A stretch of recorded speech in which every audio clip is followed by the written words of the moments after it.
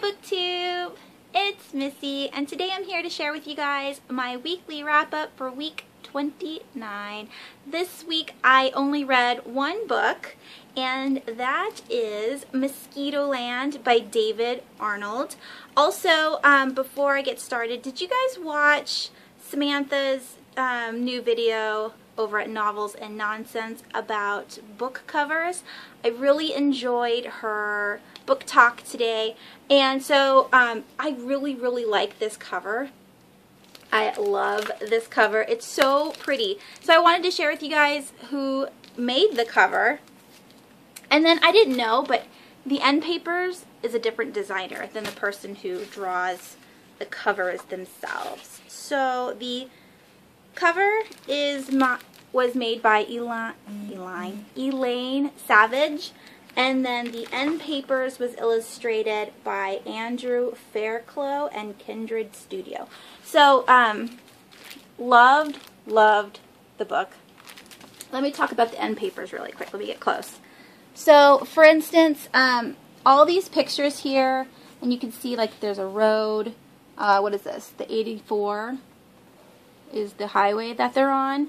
All of these pictures has to do with the book, which I absolutely loved. And when you first look at all these pictures, you don't know what's going on and what they're for. And then the back, there are different pictures. You can see that. So these are either the places that Mim went to or the people that she met on her road trip. Now, this book was just absolute perfection. It was perfection. I just loved it. I've come to realize this year that I don't hate contemporary. I hate romance contemporaries, because this is a contemporary. I've read lots of contemporaries this year so far, and I don't mind when it's, you know, regular people going about their everyday lives, and this was no exception. So let me just break the book down. First of all, I talked about the cover, I talked about the end papers. Now I want to talk about the main character. Her name is Mim Maloney, or Mary Iris Maloney. I love that she decided she didn't want to be called Mary and wanted to be called Mim as the acronym for her entire name. She even goes by Mim at school, which is just her nickname that her mom called her Mary, but her dad calls her Mim. And so basically what happens is she had to move to Mississippi, and she used to live in Cleveland, Ohio. Her mom got sick, or they broke up. Her mom and dad broke up, and he, you know, relocated Mim to Mississippi. The dad has remarried, and Mim hates the new mother, or the new wife, and so she's very resentful, which is absolutely understandable. And I haven't really read too many books with like step parents in them, so it was a good take, because the stepmom is not one of those evil stepmothers. She really cares about Mim, and the dad really cares about Mim, but because they are together and Mim is mad that the dad and the mom aren't together anymore, she takes it out on the stepmom and hates her guts. And again, completely understandable. This book was so realistic. I just loved it. So one day Mim is called on, you know, the school speakers to go to the principal's office, and as she's going to the principal's office, she overhears her dad and stepmom talking with the principal, but she gets in there mid conversation, so she hears something out of context and doesn't know what's going on, and gets so upset at the fact that they are talking about something that she isn't privy to that she takes off. And so she goes home, she raids her stepmother's like stash of cash, and buys a ticket to go to Cleveland, Ohio. Now, within the book, you get these prompts, which I just love. So it says she's in Jackson, Mississippi, and she has 947 miles to go. So she hops on a Greyhound bus, and the book goes from there. So there are people that she meets on this bus. There are situations that happens.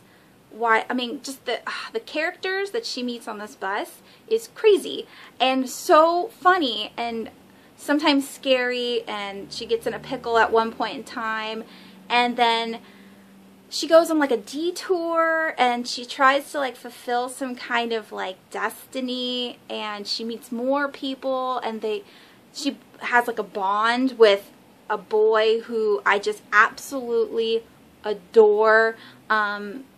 Somebody you would never expect to see in a book, which again I absolutely loved, and that boy has Down syndrome. And another fact about me, I grew up with, I lived in like a care house where my grandparents took care of 5 adult people who had some kind of mental illness or a mental retardation. So, well, I guess that's not what they call it anymore, but that's what they called it when I was 5. So I lived with a man who had Down syndrome, a lady who had bipolar, another lady who was like, I don't know what her condition was, but she also like hoarded trash.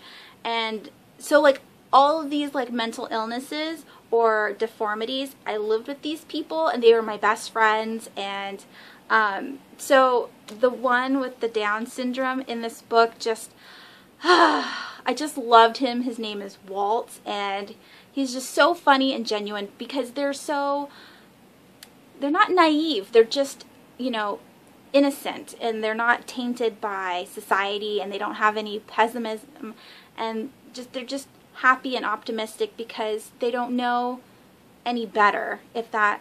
And I don't know. I just loved him. I loved him. And then, you know, Mim also meets another boy, and they, you know, have a good, like, solid foundation of a friendship going. And these 2 sidekicks go with her on her journey to Cleveland, Ohio. And it's like a mental illness book, but it's also a road trip book, and it's a friendship book, and it's a coming of age book, and just not the vocabulary, but like the banter between her and her new friends, and her and the strangers that she meets. Like, she's so witty and funny. I loved this book. It was amazing.